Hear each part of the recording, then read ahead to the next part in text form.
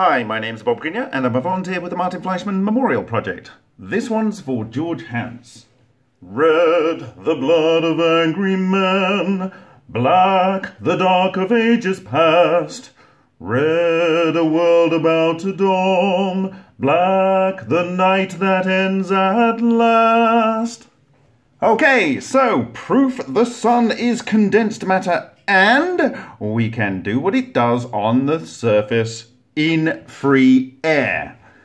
So I have got a little clip here. It's from a Swedish observatory from the Royal Swedish Academy of Sciences, and it's in the Spanish Observatorio del Roque de los Muchachos, the Institute de Astrofísica de Canaria. Okay, so I'm just going to play this. I've got a wonderful tapestry here from the sort of Rajasthan area of India. Okay, so you can see this granular structure here with these brighter lights here. I will include this video clip at the end of the video and obviously all the links in the video.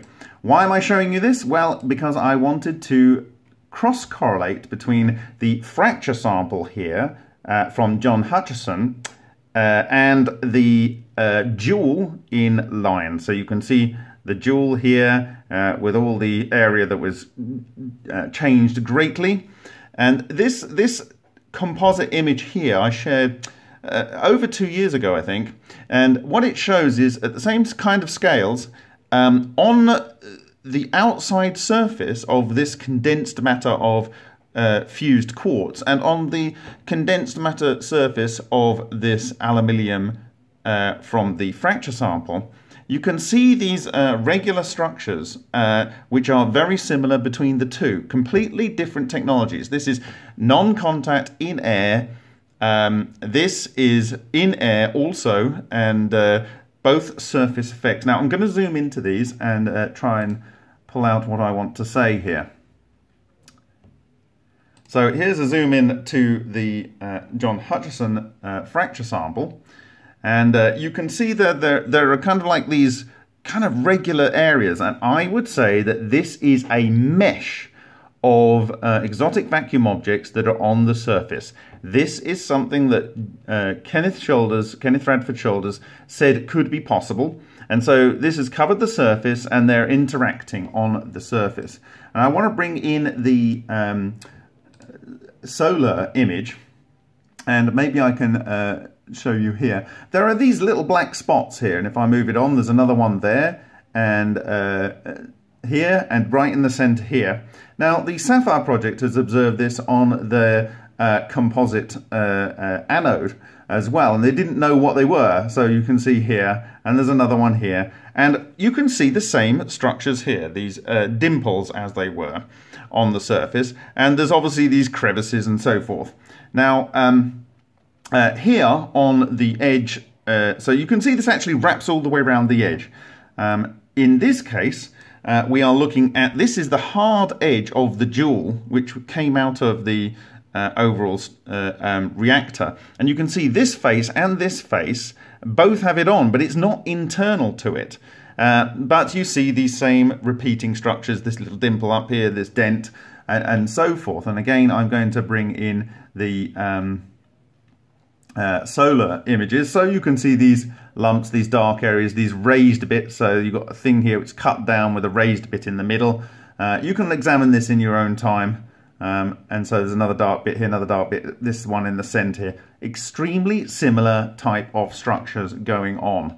Okay, so this is the MFMP Hutchison sample fractal under the scanning electron microscope with EDS of Alan Goldwater at Magic Sound in California. And we really have to thank him for allowing us access to this so that we could study the sample. Now I'm just going to go into the SEM PDF, which I'm going to share to draw out some things here. Now in these cracks, you can see there are these lighter areas, and what that generally means when you're doing EDS is that those will be heavier elements. So let's have a look at what we're seeing there. Well, obviously it's not all aluminium. look at what we are seeing. So you've got oxygen obviously would be there, magnesium, aluminium, chlorine, potassium. Here, iron, zinc and lead. Now remember iron, zinc and lead. You're going to need this for the next video that I'm going to do. Here we've got lead again, and so forth and so on. So you can study this, but you'll find these lighter areas are where the heavier elements are coming in. Now let's go back here and look at the video that I showed you here at the beginning. I'm saying that I believe the lighter areas here, which are in the crevices between these granules, are heavier elements. So let's go back. So here it's saying that there's dysprosium here, and you know this is not very high, so I think we probably discount that, but maybe. Again, you got iron, copper, zinc, lead. Remember these. You're going to need to remember these for the next video. Let's have a look down what we've got here. There's this track coming out of this particle. It seems to be moving and coalescing with this lump over here. What do we have in the various areas here? Again, iron. Now here we've got iron and lead. Now this is a very interesting structure because if you look at the image here, the optical image here, you can see there are these, in the center of some of these structures, there are these different kind of objects which are not obviously aluminium.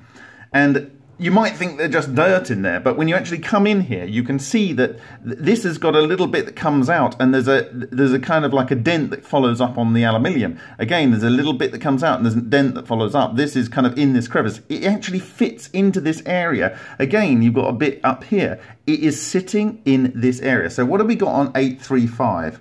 835, okay, so you've got carbon, oxygen. You have basically an amorphous material like we saw on the LION outside crust, completely amorphous, of silicon, sulfur, iron, copper, and obviously aluminium. I don't know whether these normally alloy together, do they, into a completely amorphous blob? How does that even happen where there's no crystals of any type whatsoever? But it does seem very regular kind of crystallite structure. Anyway, let's go down. Again, we've got copper, iron, so on. You can have a look at this again in your own time. So what it seems is that on the lumps you have these little dimples. So this little dimple here is 841. 841 has magnesium in it, okay, and it's a higher concentration than any other spot there. So this actual spot here, and you will have to look at this in your own time, but in each of these little depressions, there appears to be heavier elements. That is something that's very interesting. Again, I believe that on the Sun, there will be heavier elements in these structures in between the crystallites. And notice the crystallites kind of stay in a regular array, and they do move around. It seems to be some sort of liquid kind of phase going on. Anyway, we have iron, copper, and it's much the same thing. You'll be able to see this. Now, this particular structure on the surface, I talked about before, and there's another video on that. But as you went across it, the elements got heavier and heavier. So you got iron, and then you got silver going on. Again, something special about silver. What is special about silver? What is special about copper? Okay, what is special about aluminium? Okay, so aluminium here, aluminium ion, So you can, again, look in that in your own time. I've already discussed this in a previous video. These speckles, these regular array of speckles of different elements. And come down here. What do we have here? We have this kind of like area, this slight area over here. And if you look at it, there's a lump over here in a crevice that is silver, okay? And the bits that are on these areas in between the lumps is iron, okay? So it does look heavier, like heavier elements are forming where the material is in the crevices. What is going on? And we've discussed this before. And how the iron is only on these pinched ridges.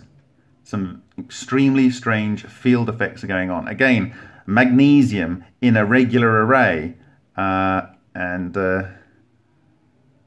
There we go. So you can look at that in your own time. Anyway, so essentially what I am saying here is that the surface of the sun is not a gas ball. It is not plasma. It is a condensed matter material, either a liquid. That is definitely what's going on. And it's been replicated in two situations in air. In extremely low temperatures relatively. This one never got above 1080, and this one was in free air, and typically it was cool to the touch. So whatever's going on the sun, you can simulate the same kind of process in free air. So the implications of this are frankly astounding. The sun is not a ball of gas. Forget it. That is over. That is over. The sun is condensed matter. It is like LENR. It's low energy nuclear reactions that must be going on. I believe it is condensed matter. As in LENR, elements heavier than iron can be synthesized by the sun. I believe that is what's going on, and what you're seeing in those crevices over here, these are heavier elements. Okay? Therefore, no need for Big Bang or supernova to make heavy elements. Experiments done by such persons as Tesla, Hutchison, Shoulders, Fleischmann and Pons, Piantelli, Matsumoto, Chilani, Adamenko, Ralka, Parkhomov and LION and many more have been replicating what the sun does in some cases for over 100 years. Here's the killer. We can study how the sun really works for a few $100s. And with that, I'll thank you for your time, and I'll see you in the next video.